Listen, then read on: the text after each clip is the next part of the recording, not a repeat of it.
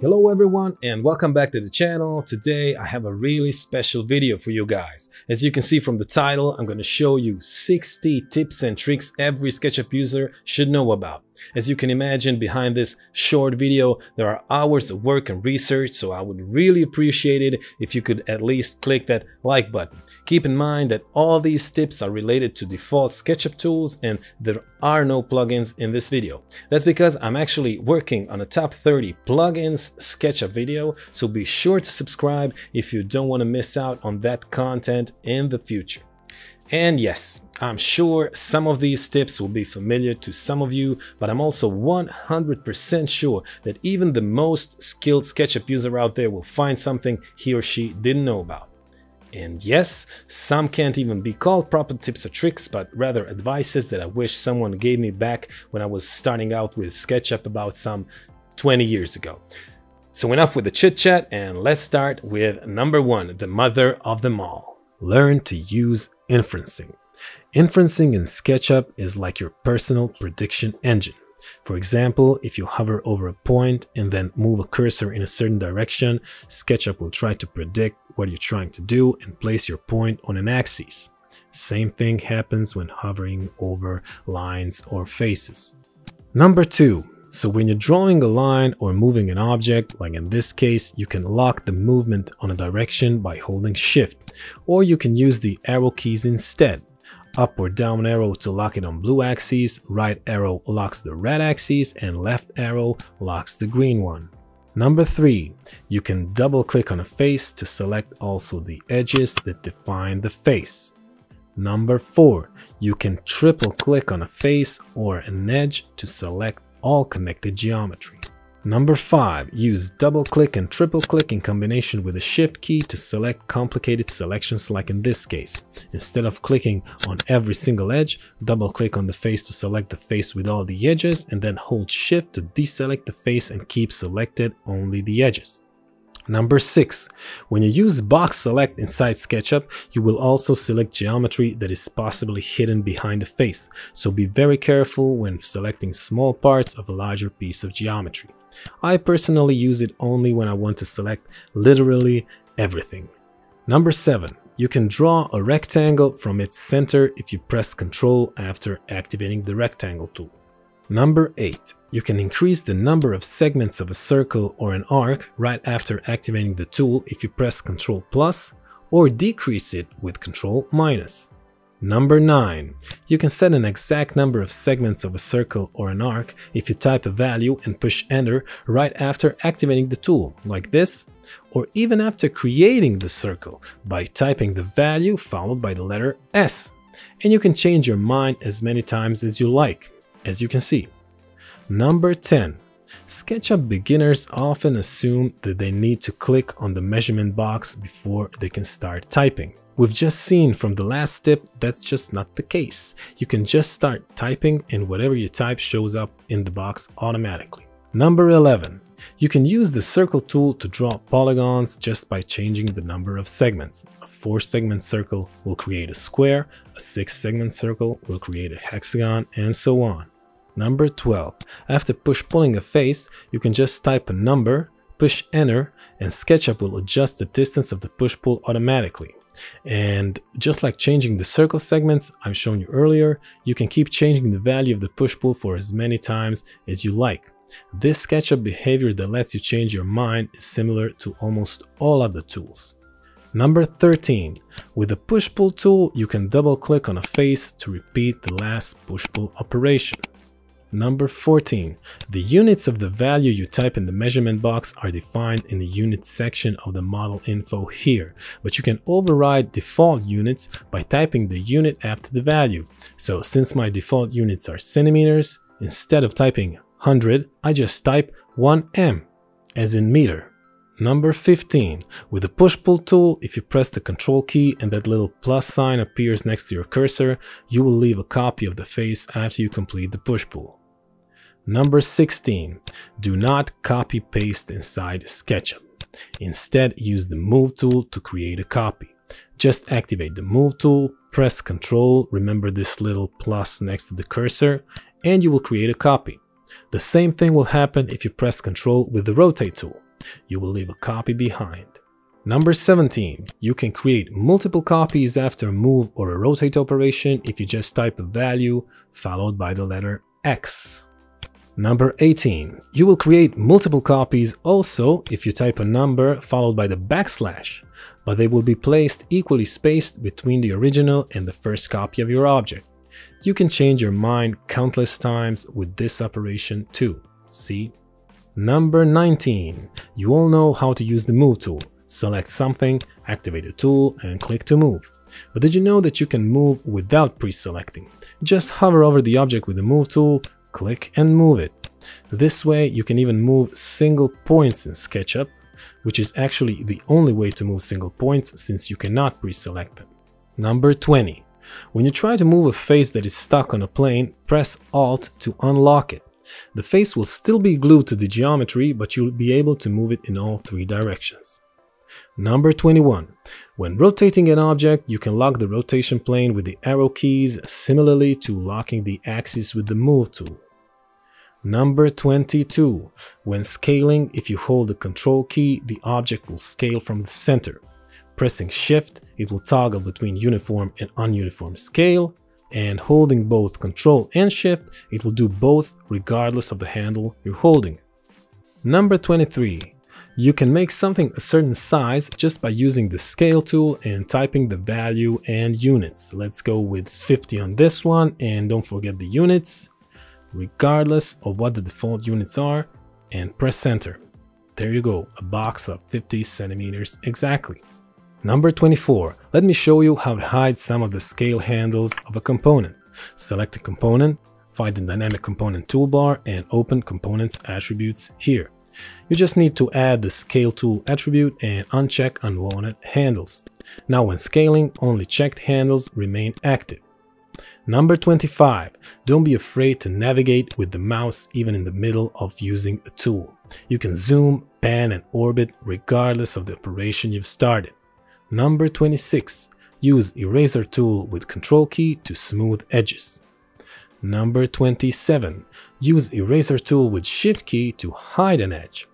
What's the difference, you may ask? The answer is the shading.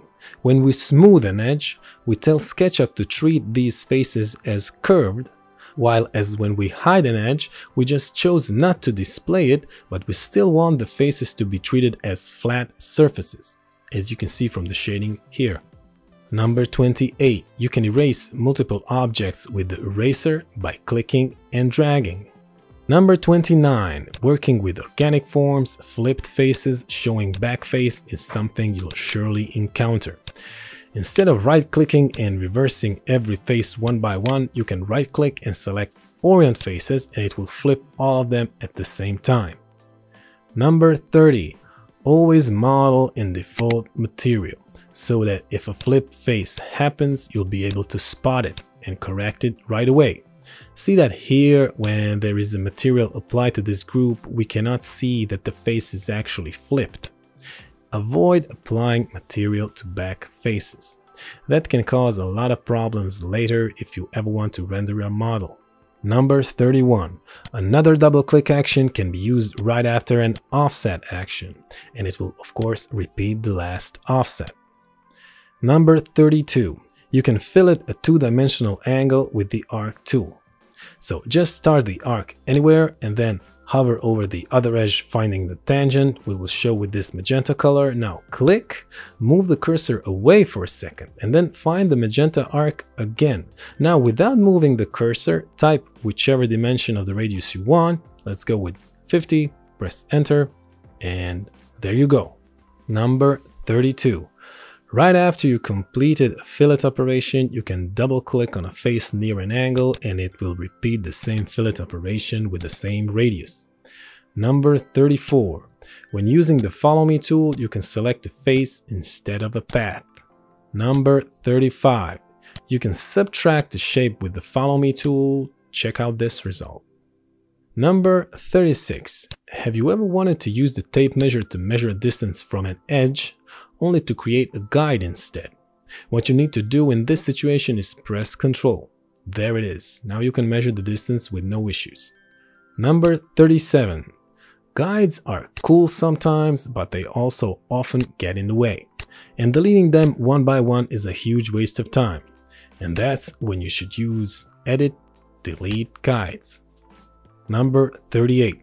For those of you who don't want to delete the guides because they may become useful again later, there is always View, Hide Guides. If you work a lot with guides, creating a custom shortcut would be the way to go. I'll show you how to do that in a second. Number 39.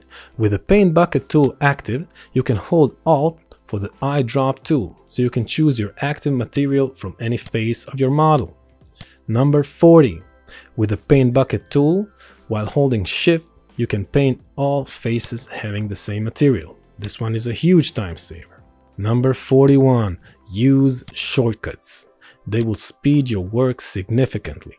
If a tool you use a lot doesn't have a default shortcut assigned, just create a custom one. For example, I use Alt-Y to show or hide hidden geometry.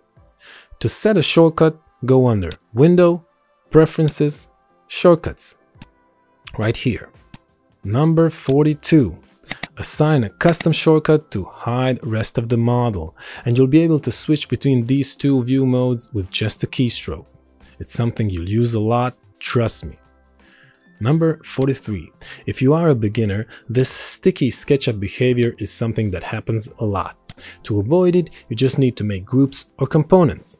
But if this sticky geometry problem happens, this is how you solve it. Select all geometry you want to move, copy it with the Move tool, make a group or component, and delete the original.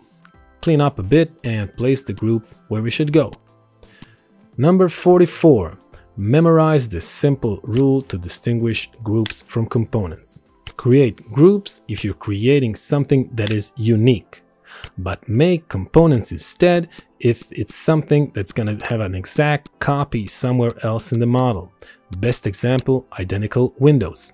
Why make components? Changing one, the others change as well. Imagine the time you'll save when you need to change just the thickness of a windowsill, for example.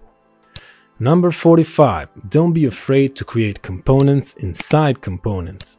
Using them wisely will save you a lot of time.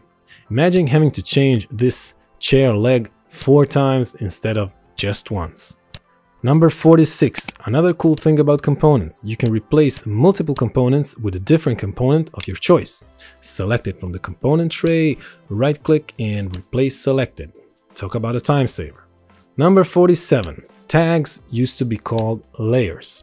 You should model only in the untagged tag, or layer 0 in the older versions. And that's because all of your vertices, edges and faces should be untagged. Place something on a different tag only after you make something a group or a component. This will keep your model clean and avoid weird visibility issues like this one, for example. Number 48. You can put different parts of your model inside different tags to switch between different versions of your concepts. Number 49. If you find yourself constantly switching tags on and off, use Scenes to memorize tag visibility and to control it with just one click. Number 50. Save a view with scenes. For example, you can have an orthographic top view under one scene and perspective view under another, and a detailed zoom view under another one. Number 51. Disable scene transition under model info to work faster. Number 52. Keep your model organized by finding a system for naming your components. If you use a lot of models from the 3D warehouse, you'll end up with a lot of components you didn't create, and it will be difficult to find the ones you did. What I like to do is to put a special character sign before the name of each of my components. So when I look for them, they are all close to each other. Number 53. Keep your model clean to avoid performance issues by purging all unused materials, and especially unused components. The first thing I do when I open SketchUp is purging the default component and all its materials. Number 54. Organize your trays. I, for example, use one on each side of my screen. Number 55. You can create your own toolbars with native SketchUp tools. Just right-click to choose Toolbars, create a new one, give it a name, and simply click and drag a tool from any native toolbar into your custom one. Hold Ctrl if you want to keep the tool in the default toolbar as well. This doesn't work for plugin toolbars, but there is a plugin called Toolbar Editor for that, so check out the description of this video if you want to know more about that. Number 56. You can use the outliner to hide or unhide an object. Number 57. You can use the outliner to find something. Sometimes you'll have a lot of components, so this helps a lot. Number 58. You can have multiple active sections. The trick is to have one inside a group or a component. Number 59. Use field of view to fit more objects into your scene, but be careful of distortions caused by extremely wide camera angles. And finally, number 60, always remember to have the autosave option checked. I have mine set to every 5 minutes. Okay guys, that's all of them. I really hope I was able to show you something you didn't know until now. Don't forget to like and subscribe if you haven't already. Thank you so much for supporting this channel, and I will talk to you in the next one. Bye bye.